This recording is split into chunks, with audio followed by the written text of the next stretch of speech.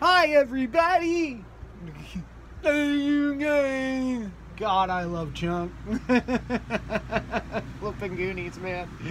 Oh, man. Okay, so I think I'm supposed to explain magic. Because I'm sitting here just running through it, and I'm just like, okay. Well, like, people that promote, removing spells and stuff. Here, I'll get you all the recipes, and I'm enough of a shaman. I can totally remove these spells for you, right? They get people frightened and hysterical because people in Tarot Land believe in this. So people believe that people do voodoo on each other. We believe it, so it is true, right? So people get hysterical, and what happens when we get hysterical? Well, we don't think straight. We just act out of survival. We get into our lower carnal mind, into that reptilian brain of ours. It's down low into the... Okay, so we get down our lower mind, and we're acting out of fear. Okay, that's not good.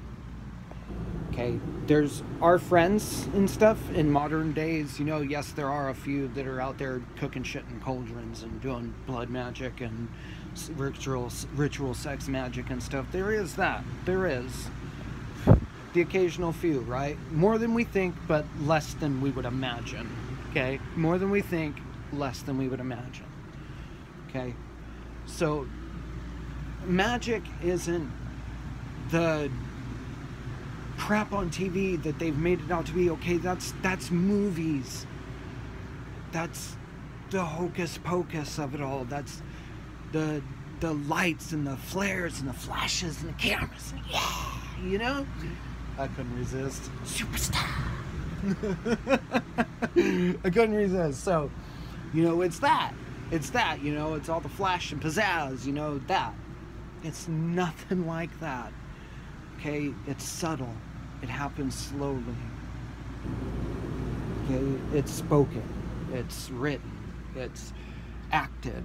It's everything. It's magic is done through our senses. We interact with the world through our senses, through our brain. Our soul experiences this place second hand, third hand, even you could say. But magic is subtle. There's nothing to it. What it is it's spoken, like music. Music is magic. In case you didn't know, music is magic. Have you ever noticed how a song can come on and change the whole feeling in the room, and all of a sudden, man, I want to dance. Man, get this stuff off, yo. And start jamming out, just... So, you know what I mean? It's that. Do you feel that spirit come over you? And that song comes on, when your jam comes on, you start feeling yourself? You know what I mean? Like, that's magic. That's what magic is. It's a part of it.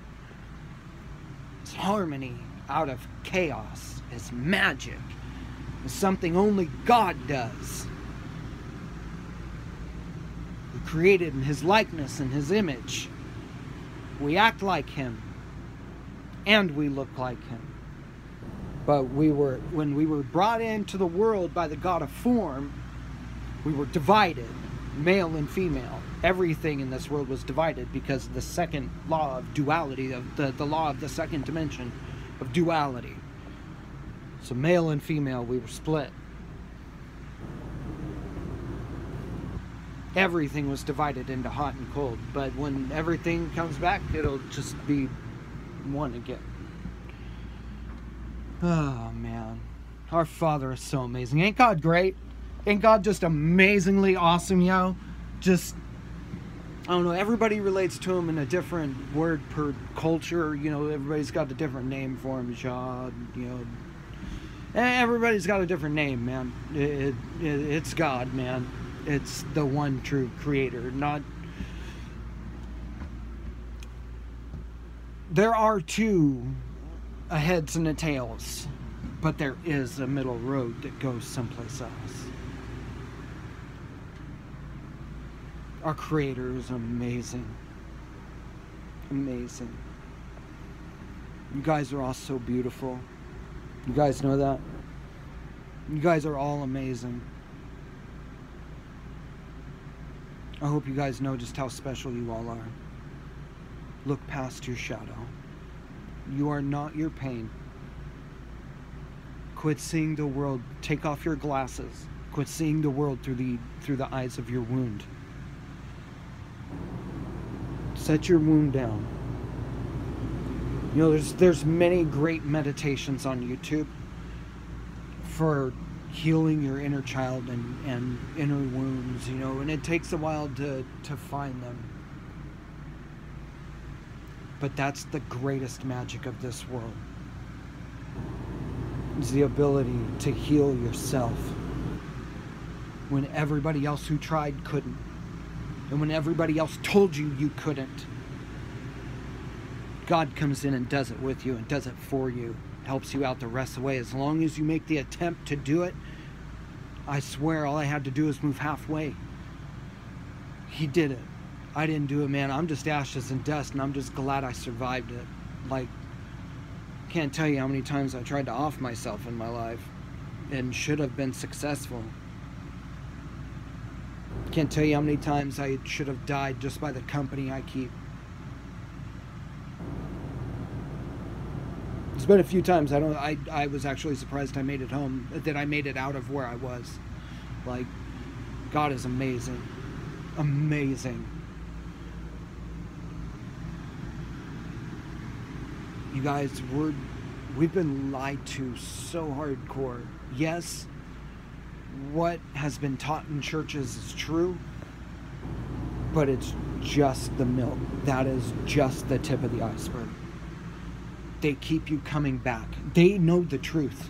They have the keys. They don't enter, nor do they allow us to. They have the keys to the kingdom, and they don't give them.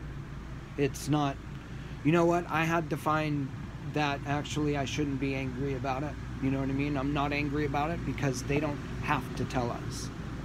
They don't, just because they know something, they do not have to give us that knowledge. It's our job to seek it out. Because it was the glory of God to conceal a matter. And it was the honor of kings to seek the matter out. It was the honor of kings to seek that matter out. Sorry, my phone's dying. So,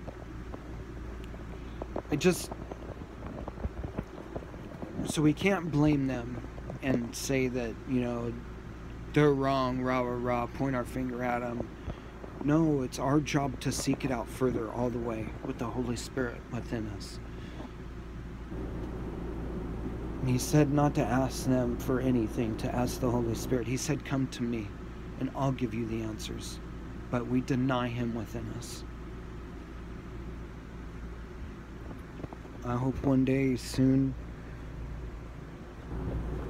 we can all have a serious conversation about coming to the table. I don't know, I received this from the Holy Spirit today as I was doing a video this morning, as I was just putting it together. I don't know, hashtag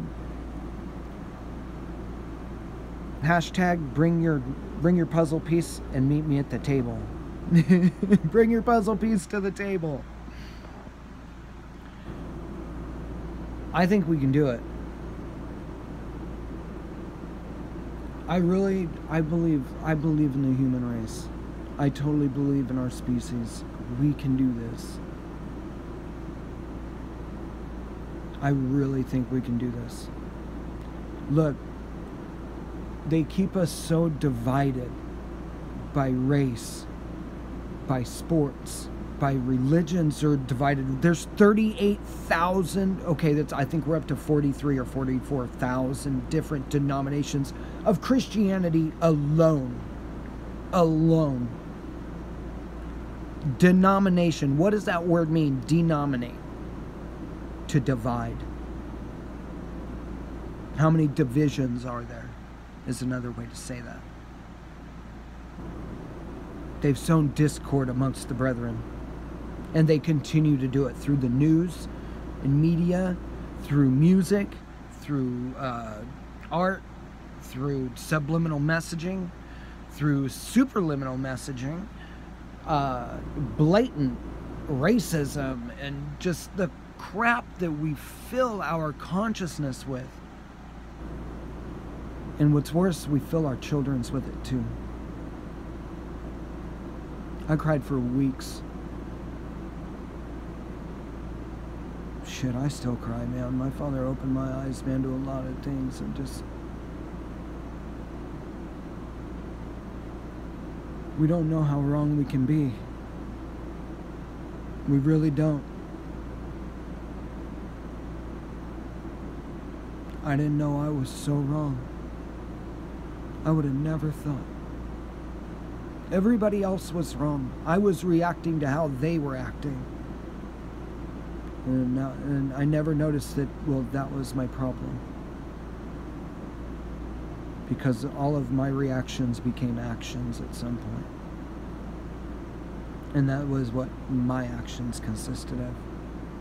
I may have started out an empath in this world, but I became the narcissist. There is hope.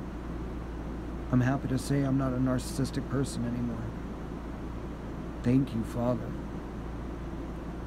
But it's something like addiction, like it's something like that. You gotta stay on it. You know, that crap of, well, you're an addict, you're always an addict. No. If you've ever read studies on neuroplasticity, the brain rewires itself. It's about making new superhighways in your brain. Instead of thinking automatically for every stressful situation, I want to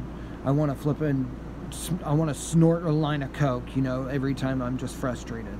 You know what I mean? I just want to numb up. I want to shoot a flipping syringe full of heroin. You know what I mean? I want to numb up every time I'm frustrated. Okay, or I want to take a Xanax or a Valium every time I have a anxiety attack. I live anxiety attacks for weeks on end. I've been doing it. That when my shadow comes up, see, I don't know how not to go too far with my anger. So I would just bottle up my anger and not put it out at all. Well, that poisons you inside, and it comes out. Things that we suppress come out in our subconscious, in subconscious ways that we can't control, and that's how we just have blind rage instead of anger, or even righteous anger. There is things called righteous anger.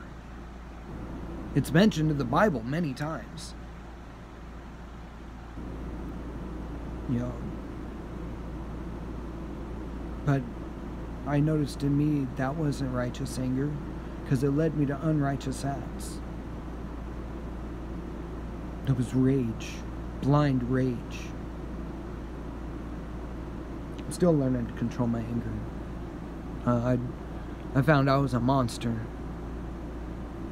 I was accusing everybody else. I had my finger just pointed out all the time, accusing the whole world of being monsters. And I was the only one who wasn't. You know, sadly mistaken, that wasn't the case. A good majority of us are monsters, but there is hope. I'm not special. Not at all.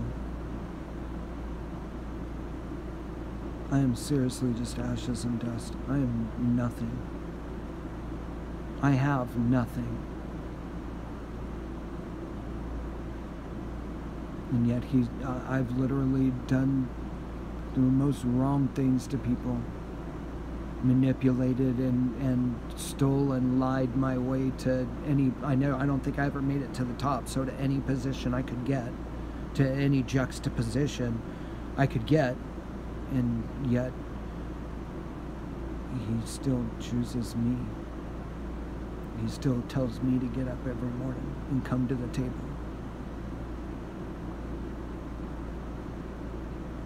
I don't know why. I really don't. I don't know what the hell he sees in me.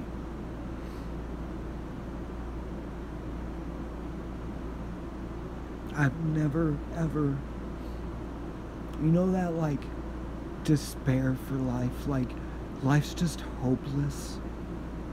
Like there's no reason to even get out of bed, but yet we get out of bed because, well, I like to get high, and so I go to work to get my money to, so I have a house, so, you know what I mean?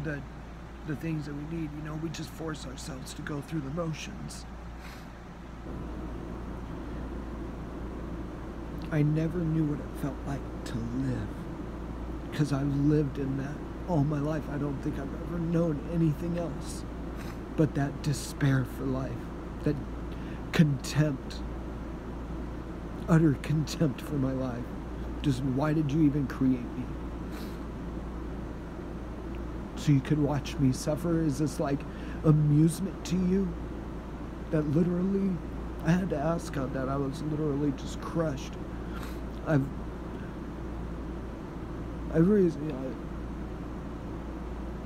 This is where I lived at for 35 years. I don't ever remember a time where I didn't look upon life in this perspective. And I know that's where everybody else is, because that's where I'm coming from. And I just barely made it out of there.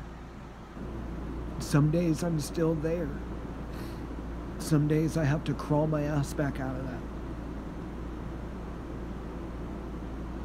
Don't give up. It's worth it. I promise it's worth it. All the sacrifices I've made, all the people I've lost, they're not in the picture anymore.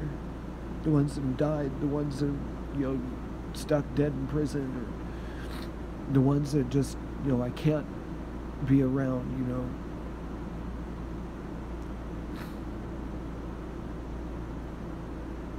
I hear they come back around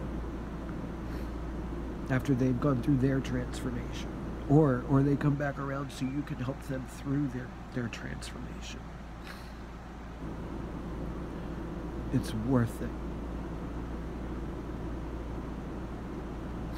I don't know, I'm sure there's still so much left for me to see, that, I know I'm not where I'm supposed to be yet, but I know that I'm working my way there. I know God is alive. You ever hear somebody say God's alive, and you look at him and you go, where? What are you talking about? Where is God alive? Tell me where he is. Because that's the feeling I had for a long time. Well, where then? If God's alive, then where is he? Because I don't see it. And we tell ourselves, we try and have hope. Yeah, we have hope. I don't think we know what hope is. I thought I had hope for 30 years, and literally I found that, no, I had dead faith. I had dead hope. It was dead inside. And I know that's how people feel, because we're all the same, just for different reasons. Can you guys take your damn masks off? You don't need to wear them. I get it, COVID's a big thing. I mean your spiritual mask. I've heard a lot of pain from that. I haven't been personally affected by COVID, but I know a lot of people have, and they've lost a lot of people, and I don't ever want to offend anyone in that matter. But your spiritual mask, the mask that we wear when we're with people. And, for work, we wear a mask, and for this person, we wear this mask, and for that person, we're this person, and for this person, we're this person. Just be yourself. Just be who God made you to be. Unapologetically. I couldn't look in the mirror without having a mask for myself to look at me.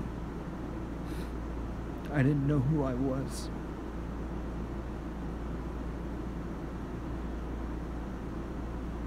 Man.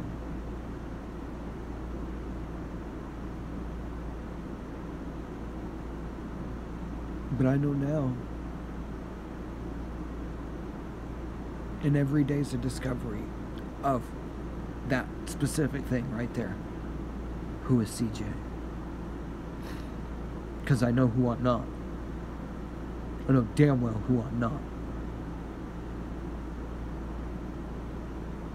But I live with a new zest for life, a new pep in my step, new little skip, finding out who I am every day.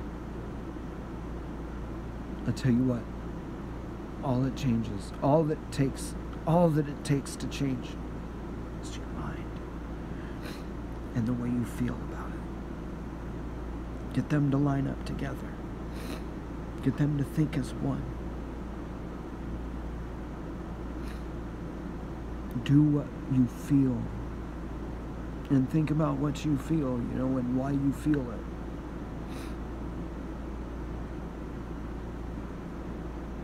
You guys are so beautiful.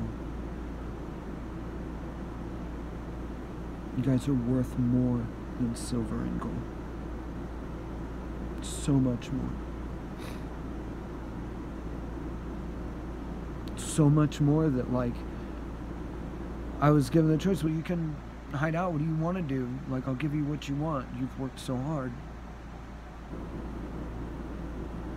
I just want my fellow brothers and sisters to experience the God that I experience. To know that He's alive. And it's not a joke. It's not just going to church and singing songs and singing Kumbaya with everyone. There's so much more to it. He's a God that's alive and makes you feel alive, just as alive as He is. God's not dead, and neither are you. I love you guys. I think 22 minutes is long enough. I don't want to make everybody watch long videos. But, thank you guys for, listening, and I hope that this helps you guys, and just, I don't know why my father tells me to make these, but I don't know, hopefully my kids will use them later down the road when they figure it out for themselves, after they've experienced enough. I love them little guys. Man, all of my kids. Kids are amazing. Treat your children well. You regret it later on if you don't. It's serious, even all the little things. When it all said and done, we regret those little things too. I wish I would have done. Don't ever make yourself say those words. Live to the fullest extent. Don't hold back.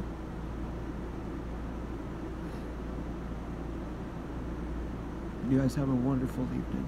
God bless. Love and light.